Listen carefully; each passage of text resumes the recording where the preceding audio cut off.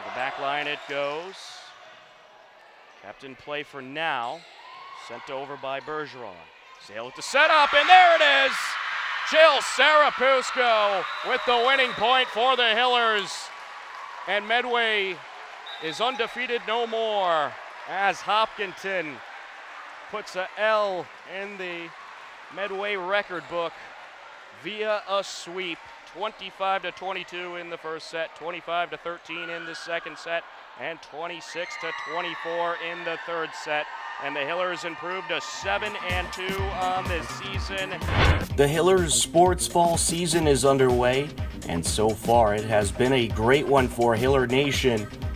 Boys and girls cross country both stand at 3-0. The lowest score takes the win in cross country. On the boys' side, they defeated Medfield 25-30, Westwood 24-33, and Norton 23-36. The girls defeated Medfield 20-43, Westwood 27-30, and Norton 25-36. Hillers girls field hockey has 6 wins, 1 loss, and 1 tie. This past week, they captured a 1-0 win over previously first-placed Dover Sherborne and tied a tough Westwood team 1-1. Hillers golf is also off to a fantastic start. The golf team stands at 5-2 on the season.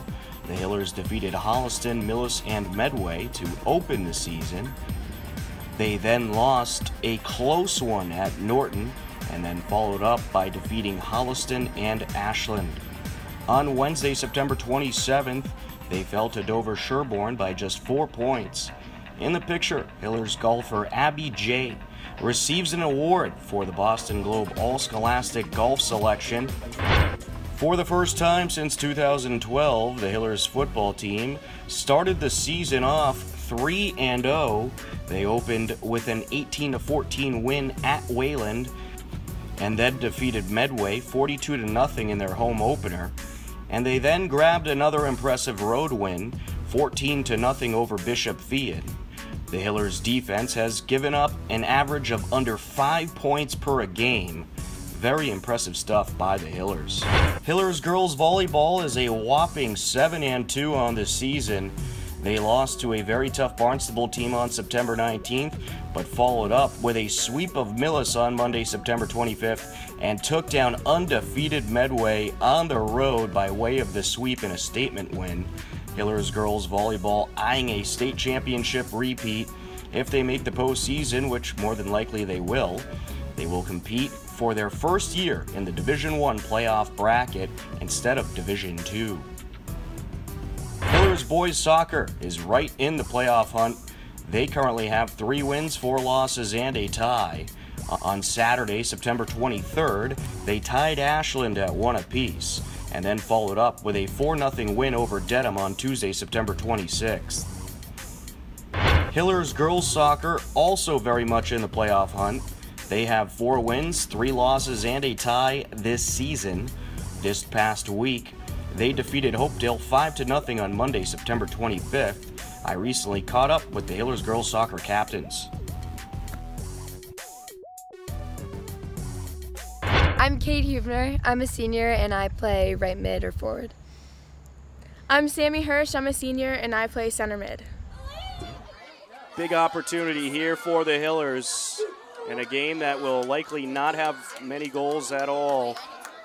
This is a situation that if you do not want to end in a tie, it seems you have to take advantage of. Airs it out to the right side, and that's a Hillers goal. Sammy Hirsch on the free kick makes it 1-0 Hopkinton. It's a pretty similar group of girls. We only lost like 5 or 6 seniors, so not as many as the boys team did, but we've been working hard with them and doing a lot of drills and trying out different positions to see how we can work out the players that we lost. It's also a really close-knit group of girls. Because we've been together for a couple years now, we all get along really well, so whatever we're doing, we also have a lot of fun with it too. But we also are really focused on improving our record from last season. One of our team goals is to make tourney. I have high hopes for this year. So far, we're on a good track. We've We are 2-2 this season, so 2 wins, 2 losses. Had a win yesterday against Westwood, so looking good. Yeah, and also one of our personal and team goals is also for me tournament, and also to have a very close-knit kind of team, like I said, and keep all the positive attitudes up for the whole season. Yeah. What's it like playing for Coach Hillbrunner? You got it. It's good. I think she's a really nice person. She's a really good coach. She knows what she's talking about. She does a nice job of talking to us and helping us understand what we need to be doing to help improve on the field.